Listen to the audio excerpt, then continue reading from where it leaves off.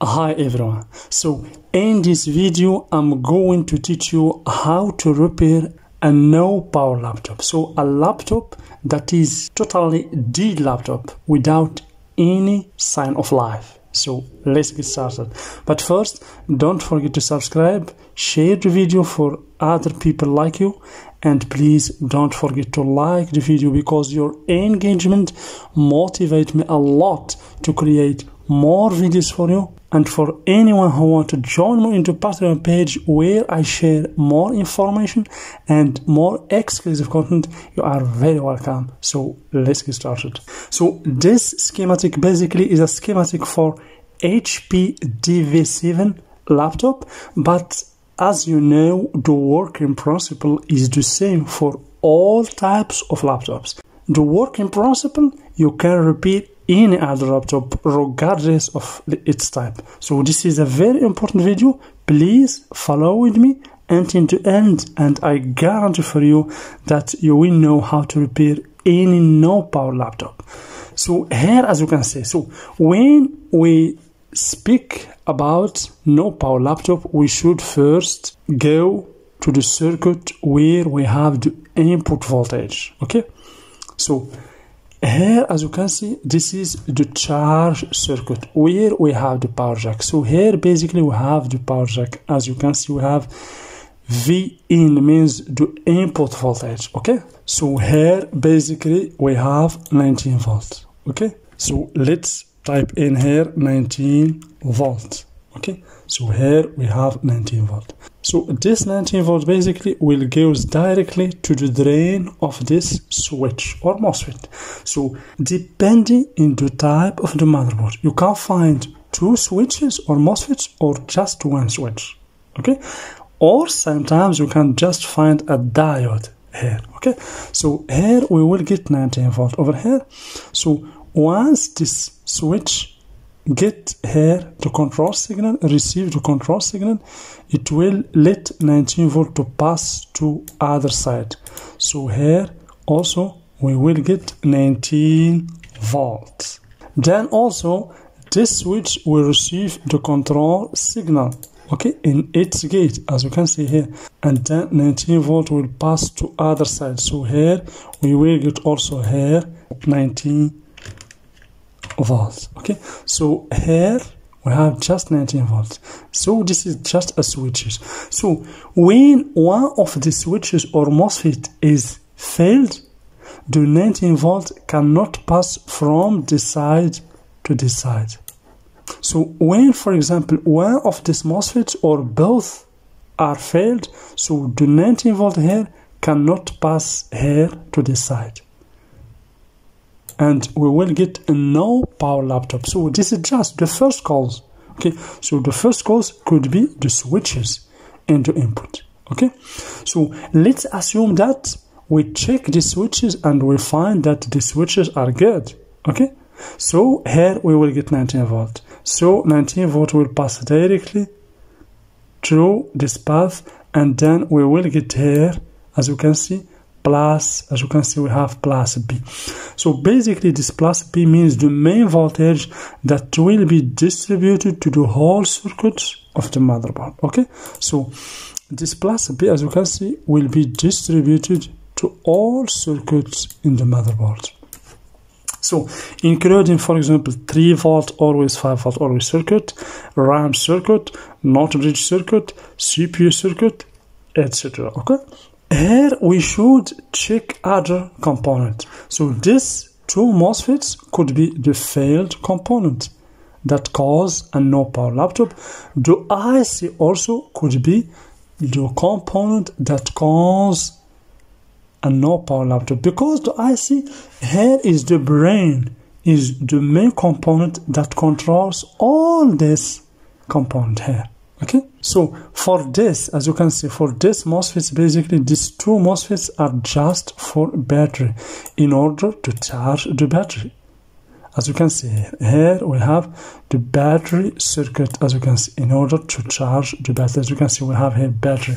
So these two MOSFETs, this one because it is connected to the ground, can cause, as you can see here, a no power laptop. because it is connected to the ground. Okay, this electrolytic capacitor, if we have here electrolytic capacitor or even this ceramic capacitors, also could cause a no power laptop. Okay, so but if you find that the 19 volt here is present here in the circuit, means this circuit is not the cause of the failure, then we should go to the next circuit, to plus 3 volt 5 volt circuit. So as you can see here, plus 3 volt and 5 volt circuit could be also the cause of a no power laptop. So here, because here as you can see we get here the plus B, the main voltage. Here also we get the plus B. As you can see here, we have here plus because this is another circuit. Okay, so this is the main voltage. So let's assume, for example, that we have here a short circuit here. One of these capacitors or one of these capacitors means automatically plus B will be shorted or shunted to the ground. Means we will get a no power laptop. So you should always check the ceramic capacitors near to the 19 volt power rail. Here also, let's assume that, for example, this capacitor is connected to the ground, as you can see. So it could create a no power. This capacitor also. Okay, so this MOSFET also and this MOSFET also. But when we have, for example, a shorted component in the 3 volt and 5 volt circuit, we can, the laptop can, you can see some signs in laptop. For example, flash LEDs or LEDs of laptop, 1 or 2 LEDs are on. But if you have a problem in the first circuit where we have the charge circuit here, the laptop will be completely dead laptop. Okay, so let's see what we should check here in the plus 3 volt 5 volt circuit. So we should check, as I told you before, these capacitors. You should even check the IC, because the IC, as you can see, every IC in laptop motherboard should never be shorted to the ground. If you have any IC in the laptop motherboard, including charge IC, 3 volt 5 volt control IC, CPU IC, sound IC, 1.8 volt for RAM IC, etc., all ICs in the motherboard should never be connected to the ground or shorted to the ground. If anyone is shorted to the ground, the laptop will become a no power or a dead laptop. Then there is other component that cause a no power laptop, the BIOS, the basic input output system. So because the BIOS contain inside it a program, when that program is corrupted, the laptop will be completely dead laptop. Okay, and also connectors also could be a cause of a no power laptop if there is a short circuited connector, for example, a USB connector, a bad USB connector, for example. Okay, so the first important tips here is, when you have a no power laptop, you should always focus here in the first circuit where you have the charge IC. You should also check these two switches, because in my experience I find usually that one of these MOSFETs are failed. So if you find a failed switch, like one of this one, for example, let's assume that you find that this switch is failed. We have 19 volt here and we have the control signal here, but the 19 volt is not passed to this side. So you have basically two methods. A quick method is to make a shunt between this point and this point using a wire, okay? Not a thick wire, just a thin wire, okay, between drain and source, and the laptop will work properly. But the second method is the most important method and the preferable method.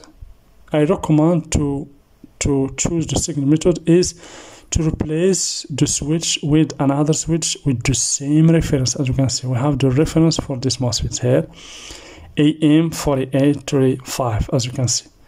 You can even look for an interchangeable, because if you don't find like this MOSFET, you can find another replaceable one, another that is like this one in its characteristics. And in order to see the characteristics of any component, So let's zoom a little bit. You can just take its reference. For example, for this one we have AM4835 EP. We can just go to Google, okay, and look for the characteristics for this switch in order, for example, to get another switch. If you don't find the same switch, you can look for an interchangeable switch. The reference for the switch we have here AM4835 AP. Okay, AM, okay, 4835. As you can see here, we have AP MOSFET. Let's click over here. So let's select the first result. This is a very important website. I use it usually to look for the datasheet of the components, because as I told you before, if you go to the datasheet of a MOSFET, a failed MOSFET, you can find in its datasheet other MOSFETs, the interchangeable MOSFETs like that MOSFET. That's why you can choose any one of them. So as you can see here, we get here the PDF file. Here as you can see, you have the same reference, AM4835 AP, and we have the PDF file. We have 6 pages in it. P-channel 30 volt MOSFET. This is the first characteristic. So the maximum voltage is 30 volts. So let's click over the PDF file in order to download it. Okay, here we go. So here we have download, as you can see. So let's click this part number again in order to see the file. Of course, you can use this box. As you can see here, we have electronic component datasheet search. You can just enter the part number of any component you want in this box, okay, and then click search, and then you will get the file. Or of course, you can use this in order to use the part number or description. If you don't know the part number, you can, for example, enter here a 30 volt MOSFET or any description, or of course the marking also. Okay, because sometimes you can find over the component a description or marking and no part number sometimes. So here, as you can see, we get the file, as you can see here. So this is the AM4835 AP MOSFET. Here we have P channel 30 volts. So this is a P channel. This is another characteristic, P channel MOSFET, not N channel, because there is a difference between N channel and P channel. Do you see here? We have the symbol for the MOSFET. We have this diode is from drain to source for P channel, but for A channel, this diode is in the other direction, from source to drain. So this is a P channel MOSFET. Okay, and here we have product summary, some characteristic, voltage characteristic, and amps characteristic, and of course we have the pin out here. So first, you can download this file to your computer by clicking in this icon over here. So let's click over this icon, as you can see, and download it to our desktop in order to study it. So I need just to enter this security code, and then click download. So we have 64, so 64361, and just click download, and I should get the download. As you can see, the download icon here. So one downloaded in progress. That's it, done. So I can now open the file and study it at ease. To say the truth, alldatasheet.com is a very important website. I use it usually. So let's zoom a little bit in order to see the file clearly. So as you can see here, so this is, as I told you before, the pin out. We have 3 pins for source, 1, 2, 3. This is source. Here we have the gate, and the 4 pins are for drain, and of course this is P channel MOSFET, as you can see. So basically here, sometimes you can find here other part numbers for interchangeable, but I can show you in the next lectures how to find the interchangeable components for any component you want. So this is, you can see the characteristics, maximum voltage, maximum current, etc. So basically here we have 6 pages. So this is characteristics. you can read any characteristic you want. So here we have some, as you can see, studying characteristics, the heat, the voltage, the amps, etc. So for each pin, arc power, MOSFET, part number, etc. So this is it.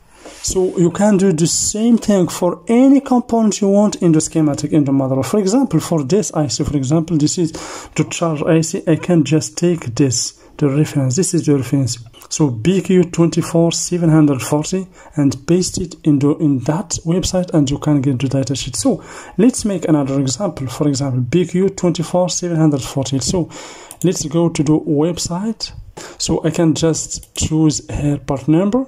Okay, so this is the website, and so let's type here BQ24740 and just press search icon, and we should normally get the PDF file. As you can see, here we go, as you can see over here. So we have BQ24740. Always check or choose the first file. We have a PDF file with 29 pages. So this is a host control multi-chemistry battery charger. Do you see? Battery charger with low input power detect. The same as we have here. This is the battery charger. Okay, as you can see, because we have here the channel for the battery. We have the battery over here. Okay, so you can use the same working principle. Just click over the PDF file, then go to download here and click over the part number again, and here we go. Okay, we have the file. So we have the file BQ24740. This is a host control, the multi-chemistry battery charger. We have the applications here. So let's read a little bit the applications. Notebook and ultra-mobile computers, portable data capture terminals, portable printer. This could be used in all these applications, and we have features here. And of course, the most important here, you can go to this icon and download it to your desktop. So that's very easy.